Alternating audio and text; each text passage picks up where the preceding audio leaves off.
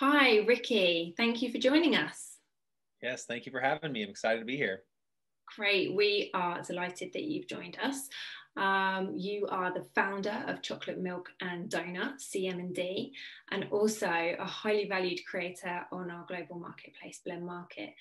But for the people who don't know you, maybe you could give a little introduction and yeah, introduce CM&D. Absolutely. Yeah. Well, thank you so much for having me. We've been part of the platform for a long time. And so we met some of your founding partners many years ago and got to share a pint in person when that was actually a thing. And so we've been following the development of the platform ever since. And so we've had lots of really interesting opportunities come to us through the platform. And so it's been a ride. And so thank you for doing what you guys do. CM&D, or Chocolate Milk and Donuts, we're a full service VR production studio based in Austin, Texas. We provide virtual reality, augmented reality, and 360 video services. And so we started as a 360 video production company many years ago. It'll be our 5th anniversary this summer. And so I come from a film background. And so jumping into the 360 video space was an easier transition than jumping into like the fully interactive space right away. And so, I watched a film from the creators Felix and Paul that they did about the Circus Soleil a couple of years ago, and that was my aha moment, right? Seeing this new form of storytelling, and this new form of art that was coming online. In this case, 360 video or virtual reality, and so that was really what hooked me. And then, when I started CM&D, one of the things that I used to work in the traditional video production space, and one of the things that I saw at the agency I was working for, they did a great job, right? They produced really good content, but I felt that there was a missing link in the puzzle, and it was we would work really hard for a client to create this amazing piece of content, and then we would just hand it to them and walk off, and you'd have this beautiful video that sat on someone's website and got 200 views, and it just wasn't, the value to me wasn't being brought all the way forward. And so when I started CM&D, one of the things we say, we're full service, and when we say that, we really mean that. So we work with our clients from truly from the beginning of an idea all the way through distribution and monitoring and follow-up. So one of the things I think that VR, and this goes for all immersive tech, right, is any new technology can be very gimmicky when it comes out. And sometimes that can be value adding, right? But when it comes to creating real valuable solutions for businesses and consumers and agencies, is understanding the long tail effect that these experiences can have. And so that's what we like to do at CM&D, right? Like, let's come up with a great concept together. What story are we going to tell? What audience are we going to try and capture or engage with this piece of content? But then making sure that we, as the experts, help our clients through that entire approach of, before we ever build anything, we want to know, what headset is this going on? What platform is this going to live on? How are you going to monitor that platform? What kind of goals or KPIs do you have to prove that this piece of content is valuable or not? And so that's really what we like to do at CM&D. It's not just about creating good content, but creating good content that drives value. And ultimately engages people. And right. Like you said, kind of how they're consuming that content is really important. And right. It's interesting that you mentioned the Cirque du Soleil as your aha moment, because previously in this series I was talking with Alex Rule, one of our VR directors. Shout out to Alex, also a creator on our platform, and one of her aha moments was the Cirque du Soleil, and that kind of the acrobatics coming at you and putting the headset on for the first time and just really bringing that to life. But yeah, it's such an immersive technology that it can really transport you and engage you. Right.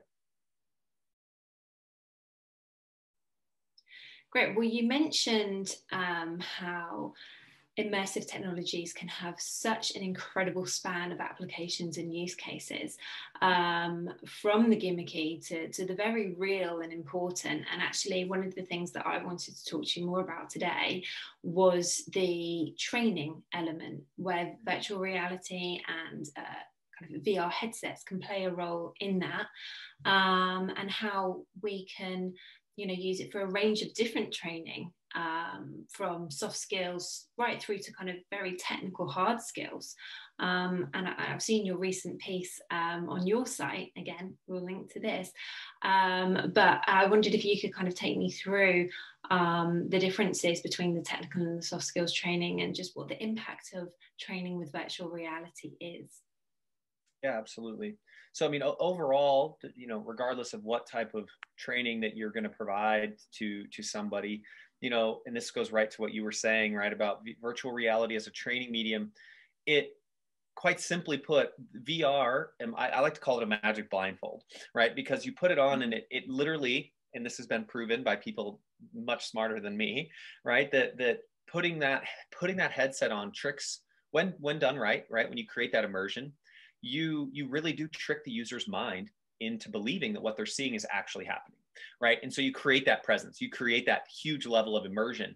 And just right there, right, you've got a more engaged audience than maybe taking an online course on your computer, as an example. And so when it comes to training, that's VR and training, that's really one of the big benefits. But when you look at, the difference between soft skill and technical skill, right, technical skills, one of the great things about VR is that you can now start to use muscle memory, right? So let's say we have to understand how to drive a lift, right? A forklift, as we call here in the US, right?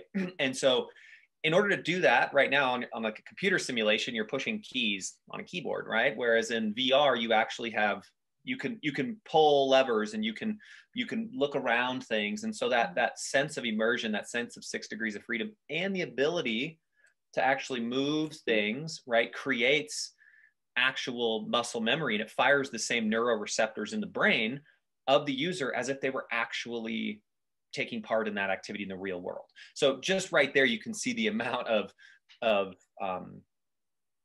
increase in presence and power that can have on a user. When it comes to soft skills, right, that's a little bit different. Same idea, right?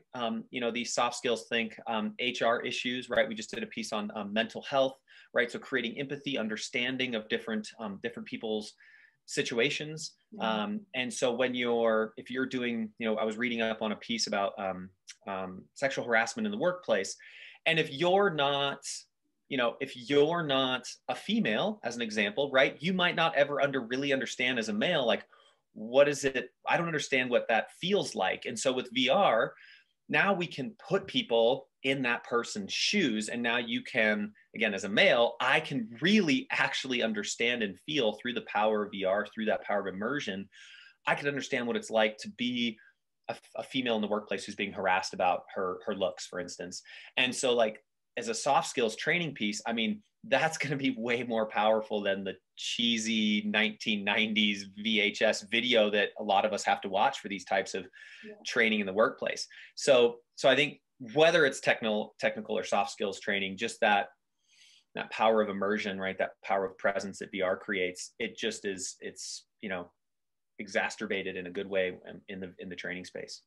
Absolutely. And you talked there about kind of the muscle memory, which is hugely important, kind of physically trying and repeating these exercises for when a real life situation happens. I'm thinking of the shooter in the Walmart a couple of years ago, and how Walmart was actually one of the first large companies to undertake VR training, and how actually that intruder training helped save time and ultimately save lives in a scenario like that, which they wouldn't have necessarily have been in, or as engaged, or have such impactful results had it have not been that they were in an incredibly realistic scenario when they were undertaking that training.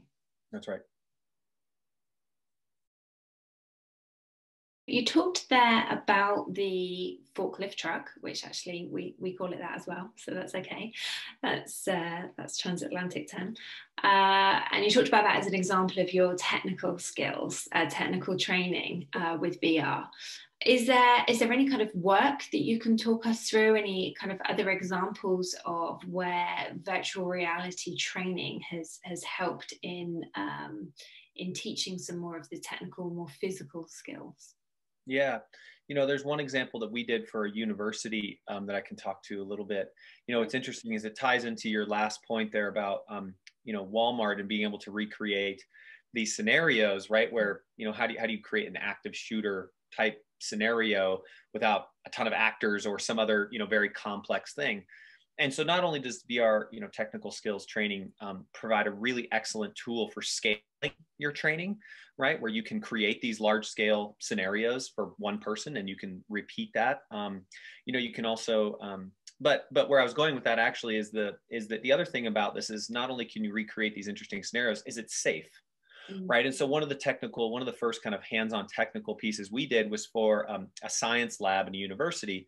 And they wanted to teach students about the basics of battery technology. And so using what looks like a fish tank, right, you can actually create a battery using, oh man, I don't remember all the technical components of a battery, but is you can, so there's a couple of things that was really interesting is one is it gave students the ability to physically use right, pick up and having to move the anode and the diode and put these into the tank of water.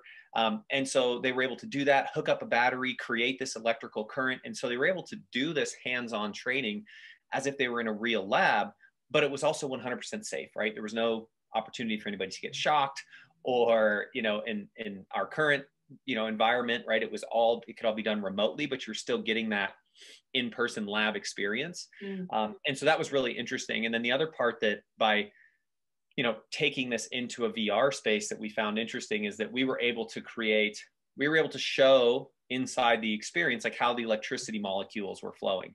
And so not only, it's a scalable solution, it's a hands-on solution that's still giving you the opportunity to, physically interact with things. But now we can actually add another level of information where if you were to really do this in a tank of water, you can't see the molecular structure of the electricity changing and how it works in the water, right? That concept is impossible to show in real life. And so we got to actually kind of take the digital aspect of that experience as well and actually add another layer that you wouldn't have in real life. So it's like we got kind of to take the best of both worlds of what a physical experience of like an in-lab experience would be like, but then also, adding more information and more learning opportunity for students because this was a digital environment. Exactly. So not only using virtual reality to create hyper realistic scenarios that people can learn from, but also augmenting that with additional information to make them better than a real life scenario so that there's additional learning and additional information being shared. So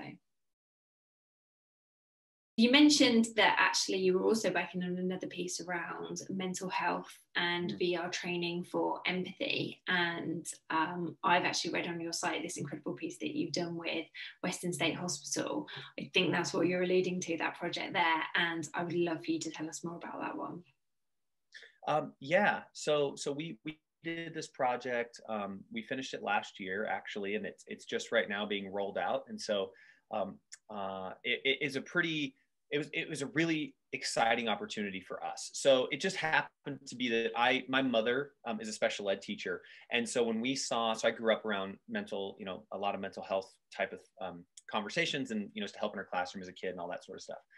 And so when we saw this opportunity, it was a government opportunity. We worked with the state of Washington to do this.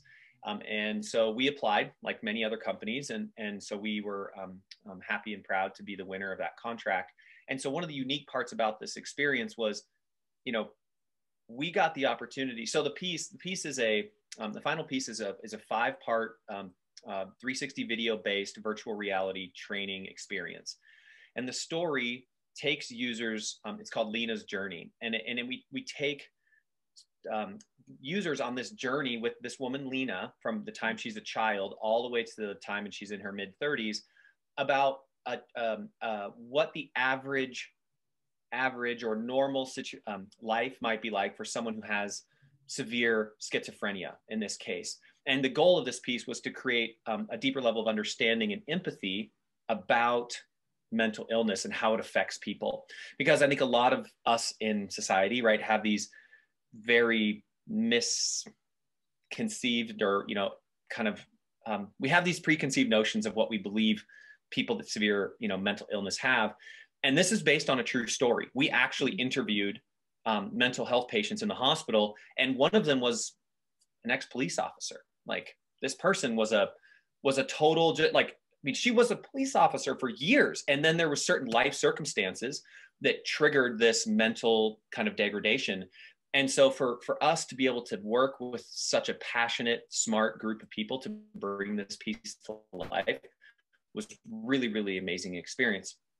And so I think that's what made this particular piece of like soft skills training so powerful, is that we got the opportunity to work with a huge group of people from the hospital, not only patients. We got to work with psychologists, we got to work with trainers, we got to work with a huge group of people that have spent so much time and energy around folks that suffer from severe mental illness. And we were able to bring that to life on the screen. And what the reason that they wanted to use virtual reality, right? The reason the hospital already had this idea of using virtual reality was because of what we've been talking about, right? That the opportunity to put someone in another person's shoes, the idea, the ability to create presence. And so we use that idea combined with like storytelling to engage the user, and then, put them in Lena's life, right? Put them in Lena's shoes. And there's, it's a lot of the film is shot where you get to kind of watch things unfold. You're in the room, you're at the table, right? Watching Lena and her daughter, right, have conversations, and her daughter being like, what, like, and like seeing the confusion. And then at moments, we actually pop you into Lena's actual point of view. And we use that very carefully because you don't want to overdo that. Yeah. But it gives people the opportunity, because a lot of folks, you don't understand that their reality is completely not what's the right word? It's disillusioned from what we get, right? Their reality, what they see, what they hear, what they feel is not what is happening in the physical reality around them. And so VR gives you the ability to let other people experience that. And it's been an incredibly powerful, it was incredibly powerful for us to be part of that experience, but now seeing the results at the hospital, and they haven't kind of published anything yet. They've been doing a long-term study, but just some of the little tidbits that we're hearing about, nurses that have been working in the hospital for 25 years saying, oh my God, I never knew, I didn't get it until now, right? That type of thing is like, holy smokes, someone who's been doing this for 25 years and they watch a 40 minutes worth of VR content and all of a sudden they go, oh, that's what this is like. These are educated people. It just goes to show the power of what this technology can do for all sorts of different types of training. And is it specifically for the nurses and the clinical kind of side of the treatment, to kind of put themselves in the shoes or in the lives of somebody with these conditions, or is it? So the piece, it's for every single employee that comes through the hospital. So this hospital has over 3,500 employees, and it's everybody from the guys who, make the food in the kitchen, to the folks that mop the hallways, to the doctors. Mm-hmm. Everybody that works in the hospital system gets to go through this training. And so it's a 2-week program, and the virtual reality components are sprinkled throughout that 2 weeks.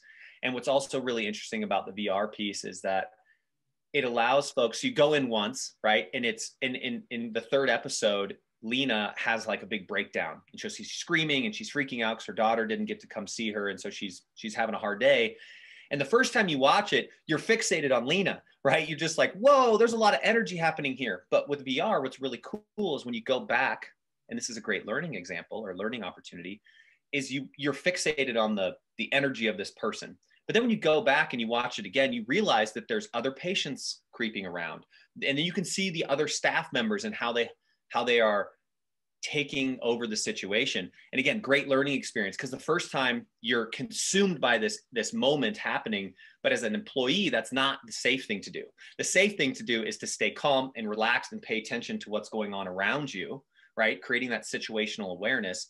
And with VR, you can't do that with another medium, right? And so folks, the students are getting to go back. They catch their own mistake. They go, I was fixated on this moment when I shouldn't have been. I should have been paying attention to what's going on around me. Now they can go back into that VR simulation and basically track practice again, right? And look around and see what else is going on. And again, it's such it creates such these unique learning opportunities that just aren't possible in other mediums. And catches what might happen in a first time real life example. To be distracted by that energy, you don't get a do-over, you know. So you have to kind of you can't rewind it and say, actually, the way that I should have focused in this scenario is totally different. But you know, that's another one of the benefits of VR, and rewinding and rewiring how we respond to things and changing our behaviors, recognizing and then changing. That's right. There's something you touched on there that I think is really interesting. If I can, I'd like to just expand on it a hair. And so you've used the term hyper realistic 2 times. And so I was talking to somebody about this the other week, that in VR, this is an interesting paradigm that's happening, that the experiences don't have to be hyper realistic. And in soft skills training, this is different. Okay, so this goes for more technical skills training.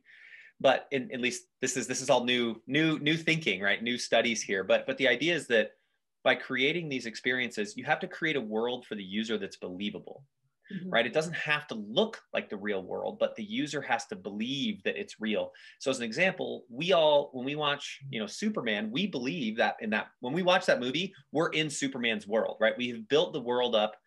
The filmmakers have built that world up in our minds. So we now understand, or we believe that in this reality, Superman can fly. We know that people can't fly. It's a physical impossibility, but we believe it and we buy into that vision while we're watching that film. And so the same idea goes for VR and training, right? Is that we buy into the idea, as long as you create the world correctly, and there's certain ways to do that, but you buy into this concept, this idea of, this is my world right now, and I am in it, and this is real. And so hyper realistic is, I always like to bring that up, because it's not always about like the visuals have to be hyper realistic, but there's other things that come into like the physics. So how does a ball bounce, right? When I move my head, how does the world shift, right? So those, playing with these different rules of physics and sort of things, you can create these believable worlds that aren't necessarily real, but then you can push that further, right? Then you can use that to expand on what you can do within virtual reality training simulations, as an example, and actually create more powerful experiences for people. So it's a very interesting phenomenon that we're all learning right now in this industry. Yeah, that's a great insight, actually. And now, when you kind of use the Superman example, you can imagine how to be immersed in that film and to enjoy that film without discounting it from the outset because there's a man flying. What we do is we suspend our reality to enjoy that reality of within the film, but within that reality, it makes sense. That's other right. people accept that, and he is accepted for being, you know, for being right. able to fly. And that's a really powerful thing that you can use, like in training, as an example, right? If you're training someone to be a welder on a high-rise building, right? I know I'm standing in my living room in my shorts doing this VR simulation, but if you create the world in VR, you can make that user feel as if they're standing 100 stories above downtown New York, working on a new building, and that again, creating that new reality for them gives this technology such powerful opportunity for folks. It's really cool.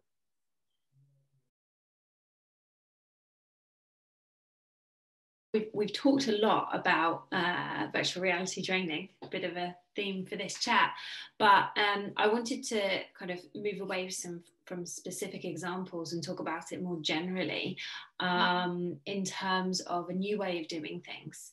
And I think one thing that we've all had to come to terms with in the last 12 plus months is doing things differently, and how digital and technology can support us to do that. So I just wonder how you feel that the future of virtual reality is going to continue or evolve, and what the adoption might be, if that's something that you can comment on or predict, given that we have gone through a period of relying on technology to help us do things that we might not have done before. Yeah, I think the timing of what's happened in the last year plus and the kind of evolutionary cycle of virtual reality technology is incredibly well timed. And I'm just being careful how I say that, obviously, but I mean, because you can see over my shoulder, right? I mean, that box up there holds an Oculus Quest, and that's a whole VR system. I mean, how expensive would it be to ship that around the world? Right? Where if you think about, so everything we talked about, right, about the power of virtual reality and its ability to create presence and, feeling and all this other stuff is really great. But when you look at it from a business case, right, because at the end of the day, that's what it really comes down to, right, is creating a, better way to slice bread. And so we've shown that, look, VR has this amazing potential in terms of what it can do to human beings. And we're just talking about training, right? There's so many other things it has the power to help, improve. But the ability, when you talk to businesses or government organizations about the ability to scale this training, the ability to reduce hazards, right? And then the tracking, right? We didn't really get into that, but the ability you can see what people are doing, you can track people and see, how their bodies are moving, what they're looking at. And so you're getting a lot more, information. You can create smarter training simulations or follow up with people and give them the support that they need. So, I think that the technology is primed to have momentous effect on industries far and wide. And the pandemic has shown that we are susceptible to things in this world. And so the adoption of digital solutions is happening, right? I mean, we're having a conversation on Zoom, right? And so that's just an example of that.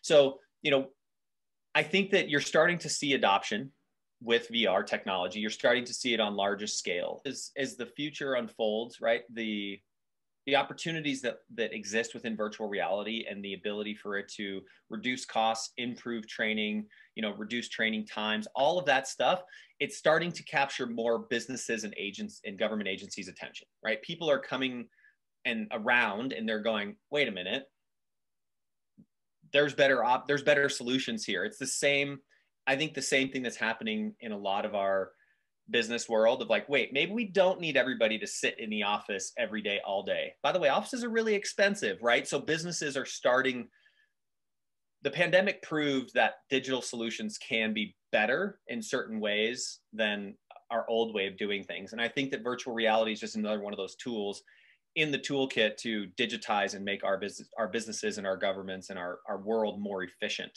I don't know if I have a prediction for you in terms of how fast and how big it's going to grow. But from what we're seeing, right, we used to get, people that would reach out and ask us about doing small scale. Hey, we need a couple of things. And now we're getting requests where people are like, hey, we want to buy 400 VR headsets and ship them globally and do a new rollout of a vehicle where every single one of our dealer managers can watch this car come out of the showroom or out of the factory together, right? Like crazy big ideas that a year or two ago, people weren't even, it wasn't even on their minds, right? They weren't even considering that as an option. Right. And so I think that we're at the beginning of VR's actual adoption and actual evolution is just now happening. All of us playing in the space the last couple of years, this is just the pregame. we're warming up. And yeah, I mean, just to kind of absolutely right. And just to add to that, I think kind of the more successes that are seen by people pushing boundaries with this technology, the more comfortable the mainstream will feel in adopting it and looking inward and saying, where could I get some of those advantages? Where could our business benefit in the same way that X, Y, and Z has? And just by seeing those examples of X, Y, and Z more frequently and more aligned to all different types of businesses and consumers and retailers and all of the different use cases, I think only adds belief and proof points to what this technology can do for us. Absolutely.